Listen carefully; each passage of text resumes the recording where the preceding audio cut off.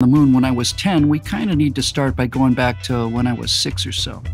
You see, there's no way to understand the moon landing unless you can understand cap guns. Going to the moon is a practical engineering challenge. And back before we had microchips and everything, everyone, especially toy manufacturers, had to do some practical engineering. So, what do you do when you would really like your cowboy pistol to go bang? Now remember, we're not talking about Red Dead Redemption here. We're not talking about a game engine. We're not talking about particle systems. We're not talking about sound effects. This was something that we could hold in our hands, run around with, pull a trigger, have a nice bang, and some smoke as well. So forget about going to the moon. How do you solve that problem?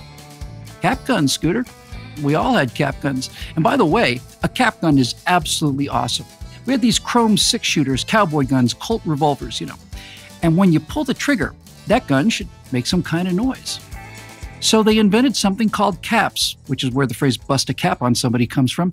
Caps were little tiny bubbles of real gunpowder laid down on a thin roll of red paper, and there were holes on each side of the strip. You take a tightly wound cap strip and you put it in the handle of the pistol, and you kind of feed the paper strip up where these little hooks would grab a hold of the holes. You pulled the trigger, the hammer would come back on the gun and then hit this tiny little bump of gunpowder and it would go bang. It has exclusive fanning action and shoots safe shooting shells with greeny stickum caps.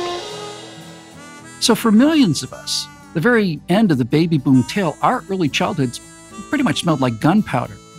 Our yards were littered with shreds of red strips of paper. We were a lot closer to the Darwin Award finals than kids are today. For instance, it was discovered, not by me, of course, but by a friend of mine, that if you took an entire roll of, say, 30 caps and you put them down on the concrete, you hit them really hard with a hammer, a real hammer, you would get a hell of a loud noise, and the hammer would fly up into the air as well, and all the smoke. That's the reason why we were able to go to the moon in the 1960s. Because our dads were the kind of guys that would let their 5-year-old sons smash rolls of gunpowder with a claw hammer. Our whole existence was IRL, in real life. That's all we had to work with. Now, that may all sound trivial, but it's not.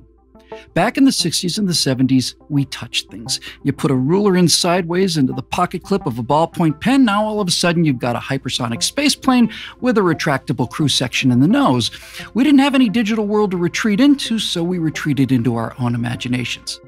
Oh, and toys.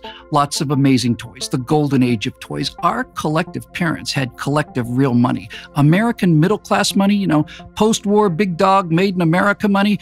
And a lot of that disposable income ended up in the hands of companies named Hasbro and Topper and especially Mattel. All of Mattel's shooting shell fanners and holsters carry the true stamp of the Old West. I grew up during that one brief shining moment that followed generations of, kind of lame things like spinning tops and wooden train sets, and came before generations of video game consoles and smartphone apps. I remember getting a G.I. Joe, one of the big ones, by the way, the real ones, about a foot tall. And if you had the patience that comes with difficulty to small boys, you could eventually work G.I. Joe's arms and legs into a one-piece silver spacesuit, put on the helmet, lower the visor, and put him into a wicked cool Mercury capsule. Came with flexible plastic record of John Glenn's orbital flight in Friendship 7.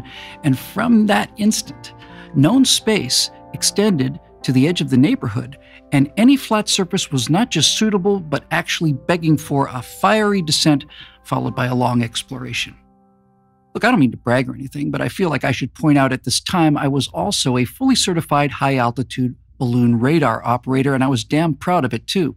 Go into any mall today, and there's usually some place called Brainiac Brian's Super Science Learning Laboratory